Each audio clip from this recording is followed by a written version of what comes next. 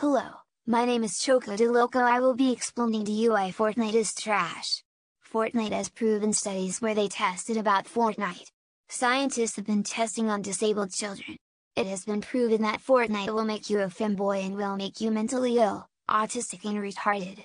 Fortnite has mutated into mobile devices, causing a huge problem in 2018 to 2020 until it got deleted. Now it is on consoles and computers. This will still mutate people.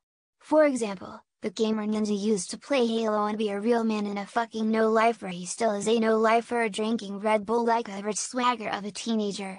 But Fortnite has mutated Ninja's mind into turning into a Fortnite. Halo has made him more smarter. It is proven that Halo simulates real life scenarios such as war, stress and education. It educates you about war, history and also the Trojan War and maybe even Mesopotamia, but Fortnite educates you about why you should be a dumbass virgin. It brainwashes you into thinking you're a gamer and has no life, just like Ninja. Fortnite has also made me autistic and retarded. This is my last recorded messages of death. The year's 3037. Fortnite has mutated into cybernetic robots sending high-tech deadly soldiers in the past.